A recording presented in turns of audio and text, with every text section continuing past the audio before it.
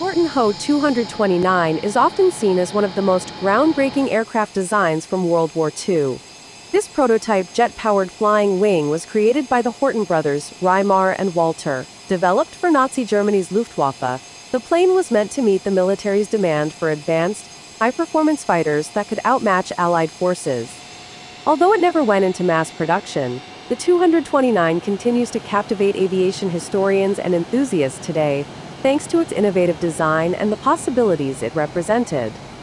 The Horten brothers were really intrigued by the flying wing design, which does away with the traditional fuselage and tailplane to create a single, streamlined wing.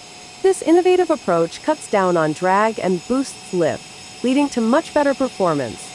Motivated by the potential benefits of this design, the Hortens started tinkering with gliders back in the 1930s, refining their ideas and techniques along the way. Fast forward to the early 1940s, and Germany was feeling the heat on multiple fronts. The Luftwaffe was on the lookout for fresh ideas to regain air superiority. Hermann Göring, who was in charge of the Luftwaffe, kicked off the ambitious 3x1000 project. The goal? To create an aircraft that could carry a 1,000 kilograms bomb, reach speeds of 1,000 kilometers per hour, and have an operational range of 1,000 kilometers. For the Horten brothers, this was the perfect chance to put their flying wing concept to use in a jet-powered fighter bomber.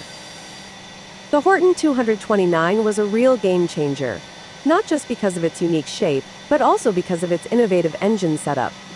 It was powered by twin Junkers Jumo 04 jet engines, the same ones found in the Messerschmitt Me 262, which was the world's first operational jet fighter.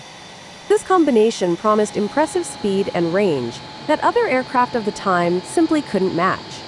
Interestingly, its wooden frame was a result of wartime material shortages, and it was covered with a carbon-based coating. Some people even think this might have given it some radar-evading capabilities, essentially a primitive form of stealth technology. The first prototype, known as the Ho V1, started off as an unpowered glider, which was key in proving that the flying wing design could actually work. Then, the second prototype, the Ho V2, added those jet engines and took to the skies for its first flight in 1944.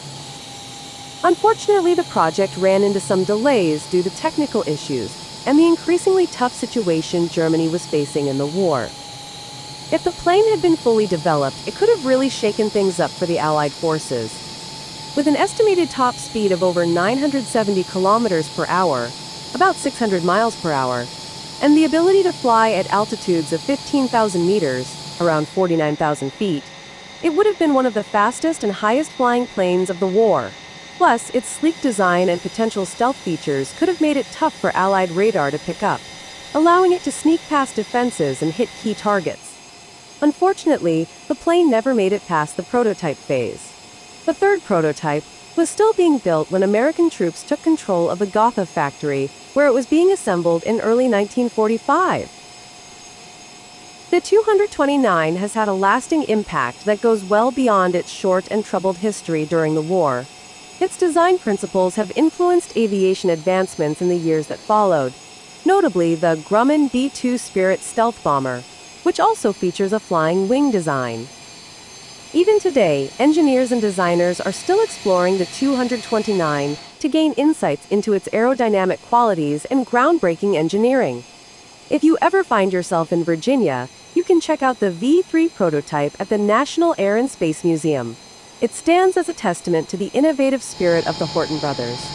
Although its ties to Nazi Germany cast a shadow over its legacy, the aircraft's technological breakthroughs are a striking example of human creativity, even during one of history's darkest times.